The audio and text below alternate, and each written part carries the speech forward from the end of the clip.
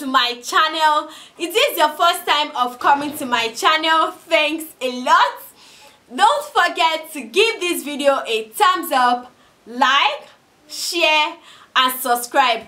Click on the notification bell so that you can get notifications once a video pop up. So today's tutorial, we are going to be making a simple video on how to cut and sew Bubu dress with keyhole. Is this your first time of coming to my channel? Thanks a lot. Kindly join us on Facebook, to the designs, on Instagram, to the designs, and also visit our website. You guys, we have amazing fashion illustration on our website. All the details are going to be in the description box below. Now, what are the basic measurements required in order for you to achieve your Bubu dress with keyhole? So we have our shoulder measurement, which is 24 inches. Now I know you are going to be asking, how come our shoulder is 24 inches? That's a whole lot. Now, in order for you to achieve your Bubu dress, there are two methods in which you can take your shoulder measurements. Now, the first one is to take your shoulder measurement and then you add your sleeve length to it. And your sleeve length totally depends on where you want your Bubu to get up to. That is the first method.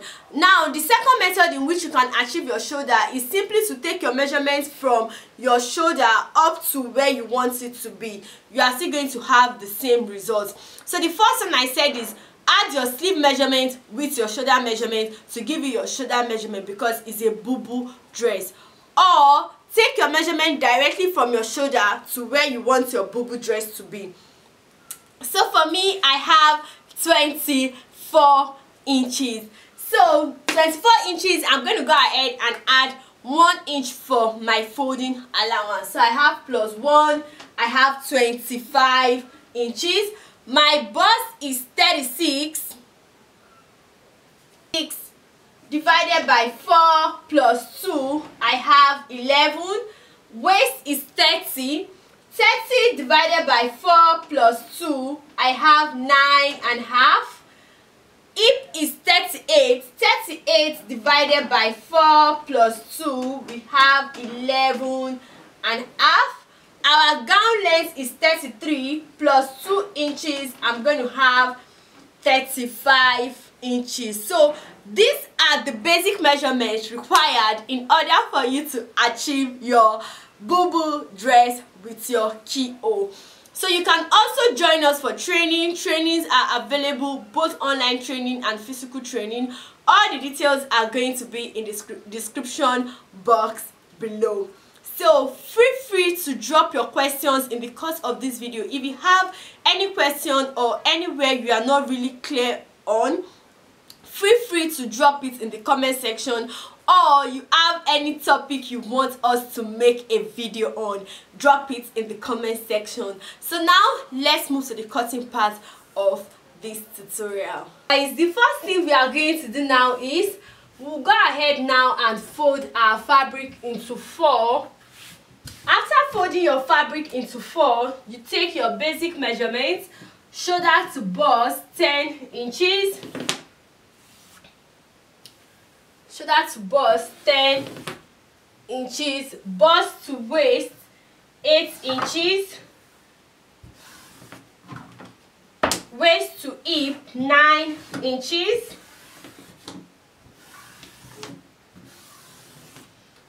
So these are the lines. So the next thing we are going to do now is to take our shoulder measurement, which is 24 inches. So I made use of the shoulder measurement to fold the fabric, right? So I'll go ahead now and take my neckline, which I'm making use of 3 inches by 5. And I want a round neckline. A round neckline. Okay, so these are our neckline now. So you go ahead now and mark your 1 inch shoulder slope and then connect it this way. So it's just basically me taking away this salvage from the fabric. So on my bust line now, I'll mark my bust measurement, which is 11 inches. on my waistline, I'll mark my waist measurement, which is 9.5. On my hip line now, I'll mark my hip measurement, which is 11.5. So I'll go ahead now and connect the lines together. So this is what we basically have.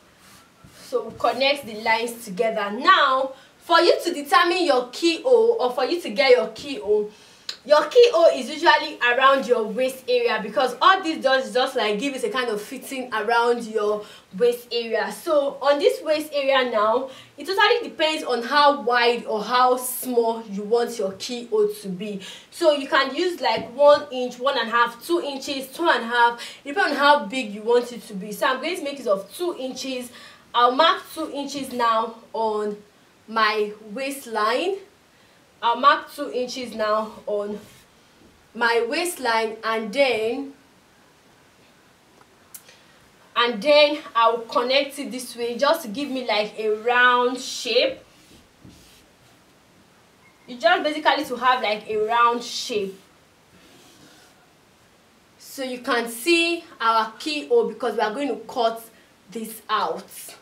You can see this is very easy. It's basically very easy. All we are going to do now is we'll go ahead now and cut out our neckline, shoulder slope, and then we'll cut out just this our keyhole area. So I'll go ahead now and cut this out and show you guys what it looks like. After cutting it out, you can see the neckline and you can see our keyhole. So this part is basically opened, right? It's basically open because this is the keyhole. So you can determine that you want yours to be bigger than this, or you want yours to be smaller. It depends on what you want. So I'll just go ahead now and cut this part straight, making use of the shoulder measurement, because what we have here is our boo-boo, right? So after cutting it out, this is what we have. So we've gone ahead to also cut out using our length to cut out this part. So you can see the keyhole. This is actually very easy, guys. So what we are going to do now, that is for the sewing part. So let me open it into two. You will see that this keyhole also appears on these two parts. So it's basically easier. You can see your boo-boo. You still have your boo-boo effect, and then you have your keyhole. So what you are going to do now to stitch this is very easy. What you are going to do now is go ahead and hem your neckline. Hem your neckline. In your neckline, you go ahead and join these shoulders together. Join the two shoulders together. Now, for your keyhole, there are two methods in which you can hem this your keyhole. One, you can weave it, right, or using interlock machine to weave it, or you will stitch it this way. You will stitch it this way round, so that you will turn it by the time you are turning it to the front. Okay, so just go ahead and hem your keyhole also. Hem your keyhole, either you stitch it or you weave it. It depends on what you want. After that, basically, so guys, after stitching the keyhole and the shoulders, we are going to take our basic measurement on the front. Why? Because what we have is boo-boo. So this is the center line, that is the middle point of our dress. Now we'll go ahead now and take our bust measurement, which is 11 inches. So you mark 11 inches this way. You mark 11 inches this way, and also you also mark 11 inches.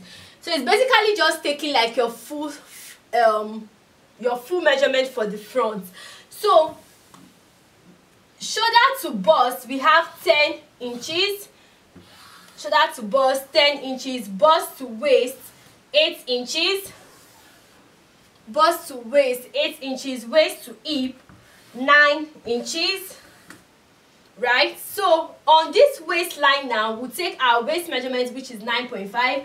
We'll take it on this side, 9.5, and also on this other part, 9.5.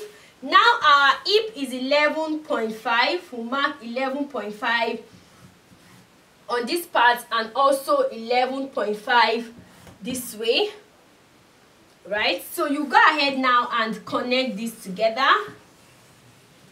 So you basically connect this other part too together. Now, because this is Bubu, in as much as we have our keyhole here which has been hemmed already, you will now stitch this your measurement on the front. You are stitching it on the front. That was why I had to turn it to the front and show you guys how to take your measurements and how to know where to stitch it on the front. So we've taken our full front measurement now. You now go ahead and stitch this on the front. You are not sewing it at the back, you are sewing it on the front. Now, another thing you will also take note of in this lower part is that you are not stitching this all the way down because of the movement around your knee area. So you can leave about 4 inches or 3 inches. So you end your stitching around this part. You are not stitching this all the way down. You might not find it very easy to walk. So you leave about 3 or 4 inches up and then you end your stitching around this part. So now I will go ahead now and stitch this on the front. After stitching this on the front, our dress is basically ready. So what I'm going to do now is I will go ahead now and hem the front block. You are not joining it together, okay? You are hemming it separately, and then I will also go ahead and hem the lower part of the dress. So once I'm done with that, I'll put this on the mannequin and show you guys what it looks like. So I hope you've enjoyed this video. Please give this video a thumbs up, like, share and subscribe. So it's very easy. So for this keyhole now, you can see our keyhole which is hemmed already. For this keyhole now, we are going to fix in a belt in this keyhole so that you can just grip your waist area this way and just give it like a tighter look, or just make it fitted and more beautiful. So let's go ahead now and cut out the belt. Now for the belt, it totally depends on how wide or how tiny you want your belt to be. So I have about 4 inches. By the time I fold it like this into 2 and I stitch it, I'm going to have 2 inches. So for the length of our belt, because you are going to tie this around your waist area, so the length should be longer than your waist. So our waist is 30 inches. I have about 38 inches so that I can tie this, you know, I can just give it like a tie. So you can either make yours like a longer belt or a shorter belt. It just depends on what you want to achieve. So I'll basically just go ahead now and stitch this all the way round, so that I can have my belt ready, fixed into my gown, and I will show you guys what it looks like. So I hope you guys have learned a lot from this video. Please give this a thumbs up. So guys, after that, this is what you have. So you can see our belt, so you can see the Bubu effect also, and the keyhole. So I hope you enjoyed this video. You can make yours a long gown, you can make yours a short gown. It just depends on how you want to rock it and how you want to style it. So thanks so much for watching. I hope you enjoyed this video. I'll see you guys in my next one. Bye.